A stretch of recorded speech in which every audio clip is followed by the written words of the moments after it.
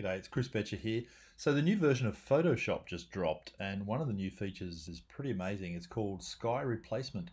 Here's a photo of the bay down in Kiama, South Coast, New South Wales, where I was just down here the other day.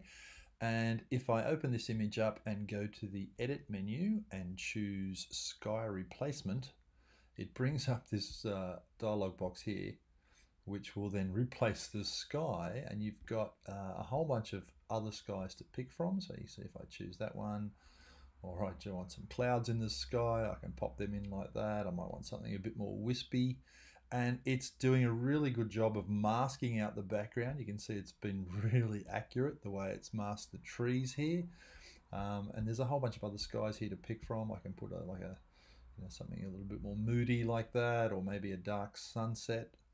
And it's doing a really good job not just of replacing the sky, but of also doing some really subtle masking adjustments to the front here as well. In fact, you can see if I just accept that one like that, if I go and pull up my layers palette here, let's make this a little bit bigger so you can see what's going on. You can see that it's actually created the masking layers here where it's replaced it.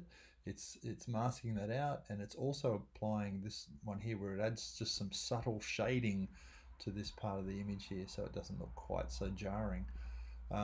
Yeah, pretty impressive. Well played, Photoshop, well played.